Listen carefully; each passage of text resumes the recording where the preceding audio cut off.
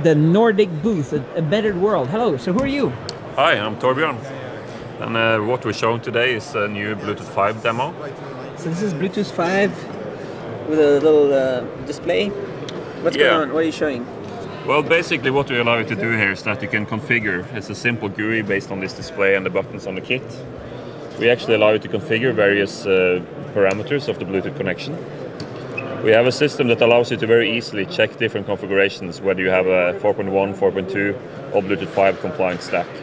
And on the Bluetooth 5 side, we have two different presets for high speed or long range, just to simplify configuring the application. So this is on your new nRF52840. It enables the best Bluetooth 5? That's correct. So we actually have full support for high speed, long range.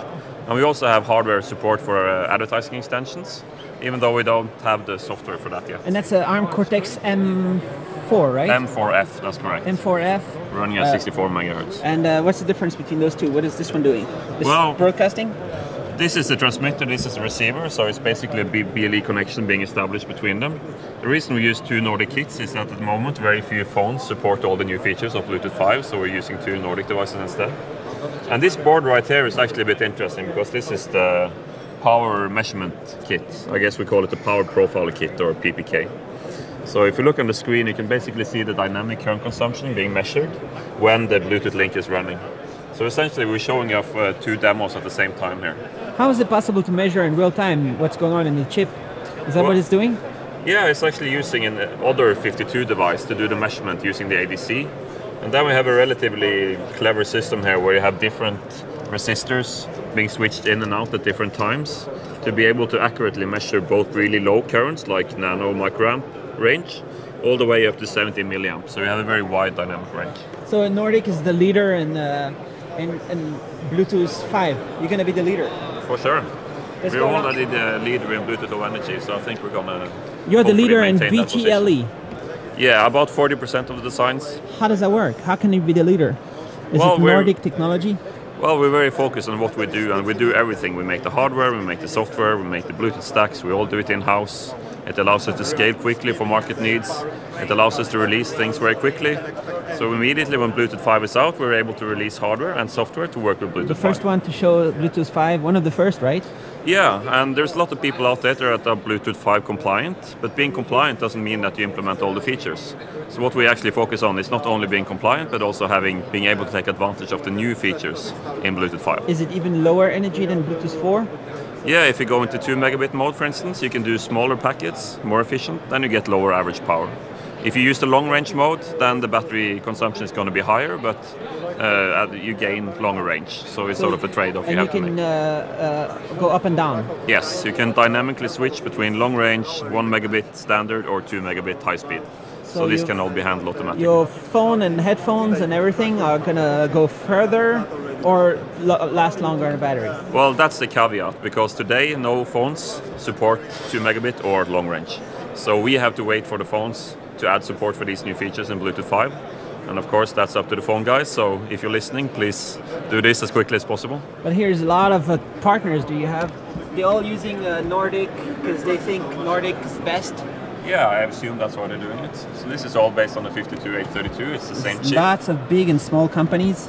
Yeah, so it's a lot of module manufacturers, all the Japanese guys, and a lot of these different people are... and they can easily take your chip and put it into a PCB, right? To small boards. So with these you see the metal shield. It means it's usually FCC, ETSI pre-qualified. So it means that it eases the burden for you to qualify your design, and you can more easily get to market quickly using one of these modules. And then it goes in all these kinds of beacons and stuff? Yeah, that's one typical application for BLE. So we have a lot of people making beacons based on our technology. And let's check over here. You have a demo right here. Yeah, so what they're showing here is the let's jump in. Let me jump in here. So we're looking at a nice, cool device here with a, is it a memory LCD? I don't know exactly the technology of the display, to be honest. But what we're essentially showing off here is a rechargeable wristband that can be used for wireless payments, for instance, secure payment. And then the way it works is that it combines with this wireless charging PTU. So if you look at this guy here, it's a 10-watt charger. It supports at least up to 3 devices at the same time. As we put it down, you can see the symbol going on, meaning it's being charged. As you can see, it's actually not There's no direct connection. There are a couple of centimeters of range between the charger and the device being charged. And we're essentially showing off many different devices being able to be charged at the same time. So this is a phone that's been equipped with the wireless charging circuitry in the back. It's slightly wider than a standard Samsung Galaxy S3 because we put the wireless charging receiver into the device itself. And once again, it's up to the phone companies, of course, to implement this themselves. Are you a leader in wireless charging or not? Well, to be honest, this is very new technology. It's new for you, yeah? Yeah, it's not that big in the market yet. At the moment, most wireless charging is based on Qi and inductive charging, so we're hoping that this will be bigger in the future. This is not Qi. No, this is not Qi. This is Nordic technology. Magnetic resonance. It's a much better technology that allows you to charge many devices at the same time. It allows you to charge in between a table. So you can buy a standard IKEA table that's really thick like this. You put the charger underneath, you don't have to change the table at all. And now we can just add devices on top of the table. It doesn't lose connection or power or anything? Well, actually this is tuned for that kind of distance. So this charger right there is tuned for between 2 to 4 centimeters. So it means that you can basically buy a charger that's optimized for the kind of place that you're putting it into. But it's not, who's making this standard? Is it the Nordic standard?